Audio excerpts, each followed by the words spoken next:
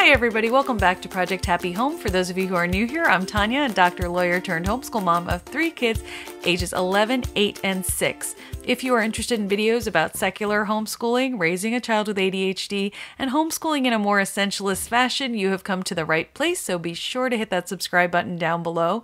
And if you don't want to miss any videos, nowadays you do have to hit that bell, but I will leave that up to you.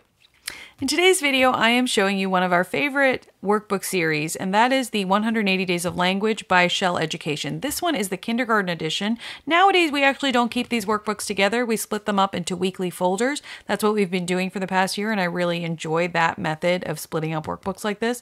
This is a workbook that should take your student no more than 5 minutes per page max. So I really like it. It's a nice way of reviewing language concepts in the same exact way every single workbook sheet. It reviews capitalization, punctuation, parts of speech, and spelling at the kindergarten. If you are interested in staying true to Common Core standards, or if your district requires you to provide that information about how it correlates, the book makes it pretty easy to do that. Every single page is oriented in a very similar fashion, where you have a practice page number and then you have a few problems, and they go in the same exact order. For example, here you can see on day 7 and 8, the day is marked right at the top. It'll go all the way to 180. You have a little capitalization practice here, punctuation practice, verb or noun practice, so parts of speech, and writing the missing letter. If you flip through, you'll see that the pages stay very similar. The student can have a little score here at the side. We never really did that. We just looked at it together and did it. It's a very approachable, very manageable sheet for students to do on their own with a little help, obviously, at the kindergarten level. They talk about plural nouns here, but you can see it's capitalization, punctuation, a part of speech, and a missing letter.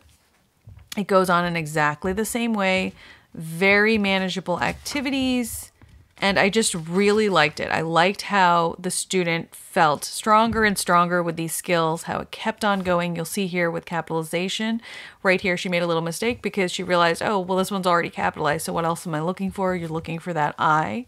As you go on, you can see the sentences are getting a little bit longer, the words are getting a little bit more complex, which should be correlating with how your student is learning to read throughout that year. You're getting to some pluralization here. Again, that punctuation difference, being able to read a sentence and deciding whether it should be a question mark or an exclamation mark or a period. Here you have missing letters now with a more complicated word, so leaf or gate. But again, it reviews back where you have cat. Here you had 2 different words to capitalize, so you're learning to combine those concepts. And I'm just going to flip through really quickly because I think you get an idea of what this is. I really like this book. Here you have circled the nouns, so you're having more than one noun in the word. I like how it's the same exact order. It's very reassuring to the student. They can see that they're learning this skill in a real-time fashion. So as you can see, they're picking up this skill in a very real-time fashion. They can see their progress. They can see that they understand capitalization, punctuation, writing the words. And one could argue that, you know, this is probably simpler than this many lessons needs to be, but I like that it takes you a few seconds. They don't have to rewrite an entire sentence. They literally have to just write down the punctuation marks. So now you're getting into which word is spelled correctly instead of just adding in the letter, and that's also nice because both of these sounds can make the same A sound, but they're having to distinguish between them to decide on which one is actually the correct option. At the very end, you do have spelling lists and a little certificate. You have a few pages of rules for capitalization, punctuation, parts of speech, and then, like I said, the little spelling list. So we didn't really use these spelling lists. We did at the very beginning, but then we had other things. Enter if you dare.